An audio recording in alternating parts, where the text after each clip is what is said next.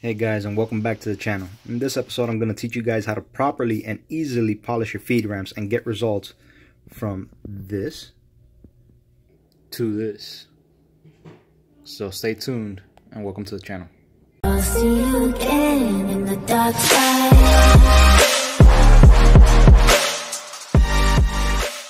Hey guys, so a few simple tools we're going to be using for the video is going to be a vise. Now you don't have to use a vise. I'm just using a vise for this video in order to hold the barrel so I can use my hands to control my rotary tool and get a good polish on the barrel. Again, you don't need a vise. It's nice to have, but it's not a requirement. Alright, so next tool on our list is a rotary tool. Now you can use a Fordham such as this one, or you can use a Dremel. Any rotary tool will work as long as you can add these attachments, these little felt bobs, in order to polish up your barrel's feed ramp. And we will also be using some sort of metal polish. Now you can use flits, you can use Mother's mag and aluminum polish, or you can use Brownell's Polish Array 555.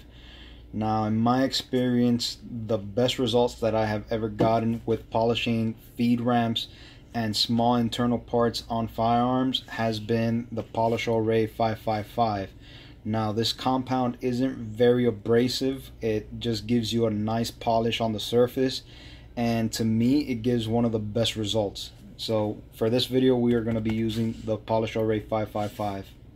Okay, so the first thing that we're going to do before we polish our feed ramp and our chamber is we're going to degrease the surfaces that we're going to polish in order to get rid of any residual oil that might be left behind so it can yield the best results when we start polishing. So to do this, we're going to get a Q-tip and we're going to get a little bit of acetone, okay, and we're just going to wipe the surface clean. Okay, just get the Q-tip and wipe all the areas that you plan on polishing. And then we'll use the dry side just to soak up whatever is left behind. Now we can start polishing. Alright, so in order to polish up our feed ramp and chamber, we're going to be using two different sized felt bobs. We're going to get one that's roughly the diameter of our casings, alright, for our rounds, so it can fit into our chamber pretty snug, and we can polish all the way around and get a nice mirror polish on the inside. And the next bob that we're going to use is roughly the diameter of our feed ramp, so we don't have to worry about going side to side. It'll pretty much be back and forth, and it'll take care of the whole feed ramp at once. Alright, so the first thing that we're going to polish is our chamber. Now the reason you would want to polish the inside of your chamber is to have smoother extraction from your firearm. Now remember, when your round goes off, the casing itself expands into the walls of your chamber, and if it's rough in there, your extractor is going to have a harder time of extracting that round out of your barrel. So by polishing the inside of our chamber, we're ensuring that we have a smooth surface in there, so when we shoot our round, the case expands. Now there will be less resistance of the case sticking to those chamber walls as the extractor pulls them out. So it's just all about efficiency. Alright, so to get started, we're going to get our felt bob that snugly fits inside of our chamber mouth, and we're going to use some of our polishing compound, which in this case is our Brownell's Polish Array, the 555. So we're just going to coat it. Alright, get some on our felt bob, and then we are going to insert it into our chamber and start polishing.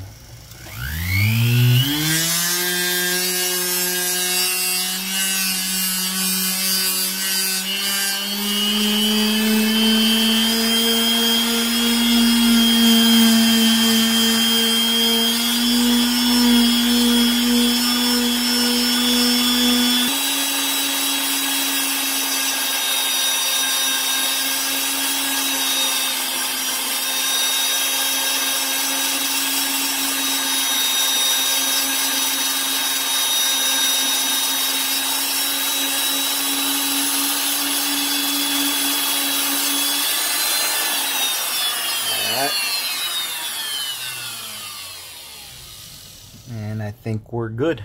Alright guys, so here is the results that we got from polishing the inside of our chamber. Now, I know it's tough to see on camera, so I ended up putting a flashlight down at the muzzle just to shine a little bit of light through. And I'm going to insert the head of a Q-tip so you guys can see how well polished the inside of our chamber is. If you look at the right hand side of our chamber wall, you'll see the reflection of our Q-tip.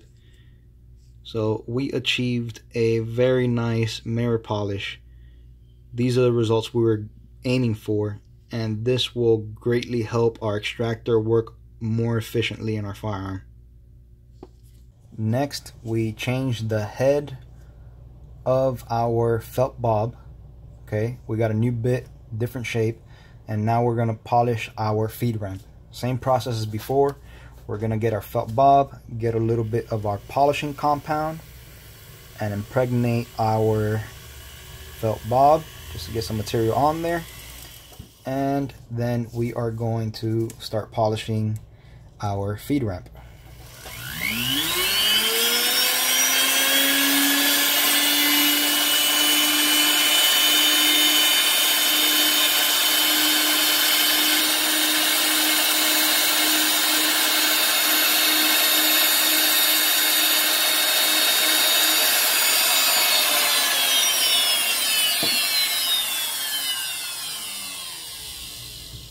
Alright, as you can tell, didn't take much time to get that surface into a nice mirror polish.